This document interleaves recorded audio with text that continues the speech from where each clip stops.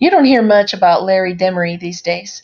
In fact, most young baseball fans probably don't even know who he is. But Demery was a key part of some outstanding Pittsburgh Pirates teams who won 2 division titles and 368 games during his 4-year run with the team from 1974 through 1977.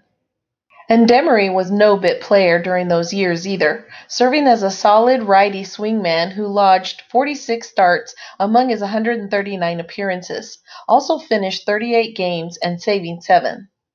During that span, Demery put up a decent 3.72 ERA, though things got a bit ugly for him in the 1974 and 1975 NLCS, 24.00 ERA in 3 innings over 3 appearances.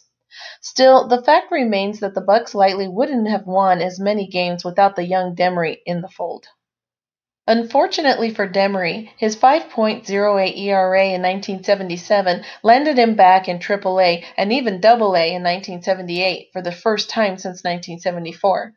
Things got even stickier down on the farm, and Demery slid to Single-A while his former teammates were pulling off their "We Are Family" theatrics on the way to the World Series title in 1979.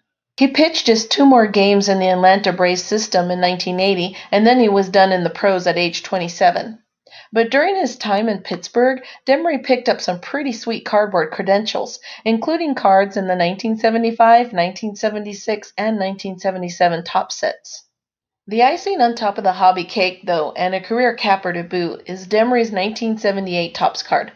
That beauty shows him in Pittsburgh home pinstripes with that glorious old Pirates pillbox hat, and posed in his set stance in front of a lush green spring training field, and some teammates sprinting by way out in the outfield. It's a lost gem of a card for an often forgotten gem of a player who was right there in the thick of things as the young Pirates team was coming of age. Like our video? Then like our videos and subscribe to our channel. WaxPackGods.com